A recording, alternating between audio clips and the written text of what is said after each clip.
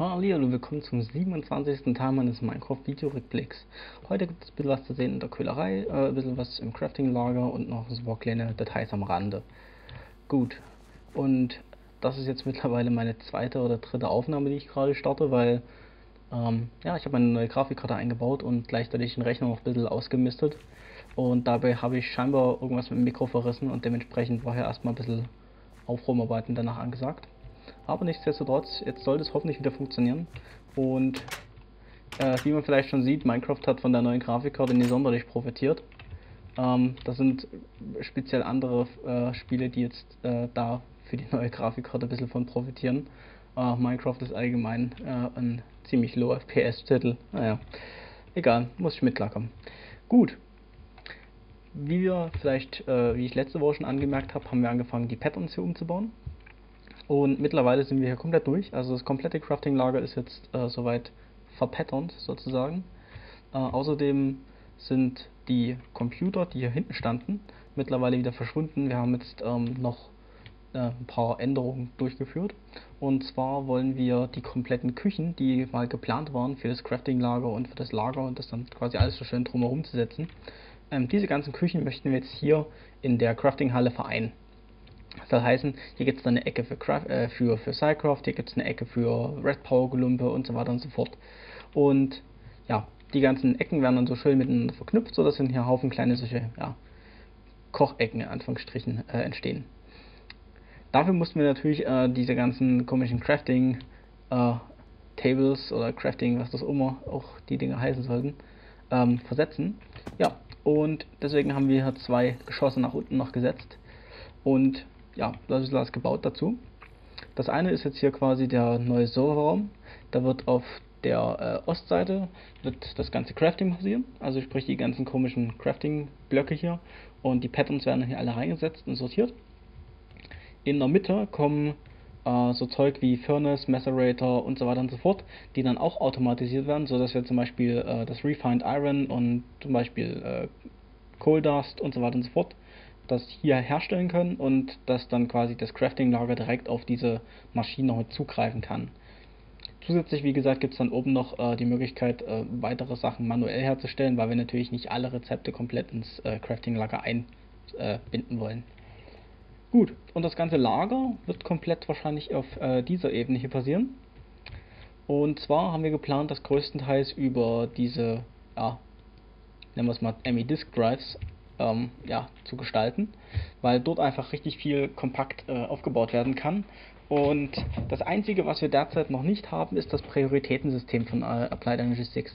Das ist erst mit der Version 1.5 bzw. 1.6 dann irgendwann jetzt verfügbar.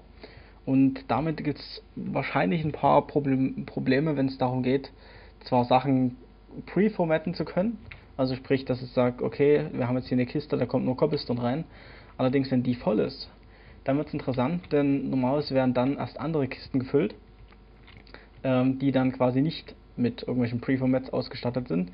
Und wir können wahrscheinlich nicht alle Kisten preformatten komplett, weil diese ganzen Red Power Items, die ganzen geschnittenen Blöcke und so weiter und so fort, das würde Unmengen an Zeit kosten, diese ganzen Items quasi mit dem Preformatter einsortieren zu lassen.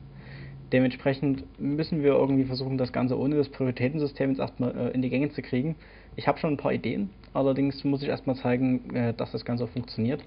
Denn ja, mal gucken, wie sich das Ganze dann umsetzen lässt am Ende. Gut, des Weiteren haben wir hier, bevor wir das ausgehoben haben, mit den Industrial Craft Minern ein bisschen rumgespielt. Ich glaube, das war hier unten sind so ein bisschen diese Ausbeute, was hier so rausgekommen ist an Items. Ist schon ganz nett. Und ja, wie gesagt, weil mit den Minern haben wir komplett diesen 3x3 Chunk-Bereich leer gegraben, haben hier unten drunter quasi einen riesengroßen schwarzer Käse veranstaltet, weil wir es nutzen wollten, um gleich diese kompletten Chunks dann mit Cobblestone aufzufüllen.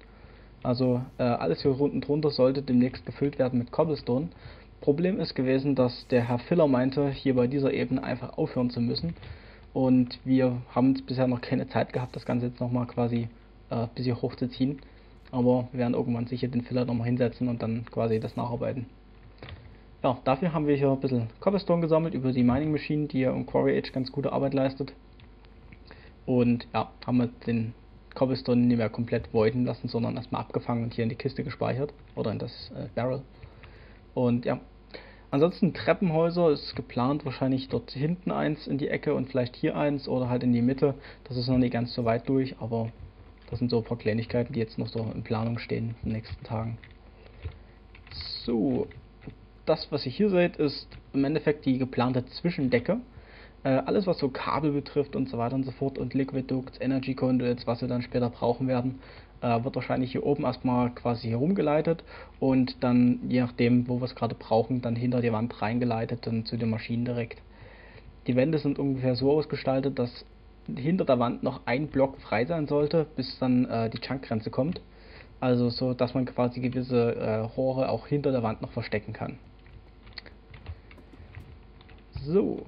Ja, wie gesagt, hier oben kommen dann die schönen Küchen hin, alles drum und dran. Das sollte dann alles ganz interessant werden. Allerdings, ja, erstmal muss das komplette Lager stehen und das ganze System umgebaut werden. Das größte Problem ist daran, dass wir das wahrscheinlich alles in einem Rutsch machen müssen, mal an einem Wochenende. Und jetzt nur quasi Vorbereitungen treffen können. Denn ja, dadurch, dass alles mittlerweile hier zusammenhängt, müssen wir quasi die Items innerhalb kürzester Zeit komplett umtransferieren. Wir müssen das ganze System umstellen und dann sicherstellen, dass zum Beispiel die Baumform dann weiterarbeiten kann. Gut, das sind so die paar Pläne, die wir jetzt die nächsten Wochen haben. Wie gesagt, derzeit ist relativ wenig Zeit, weil gewisse RL-Sachen einfach noch im Vordergrund stehen. Aber irgendwann in ein paar Wochen sollte auf jeden Fall wieder mehr Zeit sein, um hier ein bisschen was aufzubauen. Dementsprechend mal gucken, wie das da wird. So, wie angesprochen, gibt es jetzt nochmal einen ganz kurzen Ausflug in Richtung Köhlerei. Dort ist jetzt angefangen worden, das Dach zu bauen. Zumindest kurz gestern Abend so ein paar Ideen umgesetzt. Ja, Scotty weiß schon, wie er es zu Ende bauen will. Allerdings ist er noch nicht allzu weit gekommen damit. Aber ich gehe mal davon aus, dass wenn da mal, keine Ahnung, eine halbe Stunde Lust ist oder eine Stunde, dann dürfte man das Dach auch in einer gemeinsamen Aktion vielleicht mal zu Ende bauen und damit die Köhlerei endlich mal quasi abschließen. Das wird langsam Zeit. Ich meine, die seit 5 Monaten ist die immer wieder umgebaut worden und langsam reicht's. Aber ja, die Köhlerei funktioniert soweit. Es gibt momentan einen kleinen Nachteil, dadurch, dass ich vor kurzem die Storage-Einheit von 1K auf, ich glaube, 16K erhöht hatte, oder 4K, ich bin mir nicht ganz sicher. Ja, geht alles Holz, was momentan die Baumform produziert, primär erstmal hier rein. Und zu Hause haben wir quasi keine Oakwood mehr. Alles andere, alles geht quasi direkt in die Köhlerei. Dementsprechend hat natürlich hier keine andere Maschine mehr Möglichkeiten, das Oak zu nutzen. Und ja, vor kurzem muss man sogar manuell herkommen und ein bisschen was an Holz holen, weil ja, das komplette Lager leer war. Ja, wie gesagt, das sind 16K-Zelle, also ein bisschen Platz ist noch. Und am Ende sind hier ungefähr 126 oder 128.000 Items drin. Und damit können wir dann wirklich 4-5 Tage einfach ohne Probleme dort mal die Baumform ausschalten. Und vielleicht ist es auch dann die Zeit, wo wir dann einfach sagen können, gut, okay, wir bauen quasi das ganze Lagersystem um.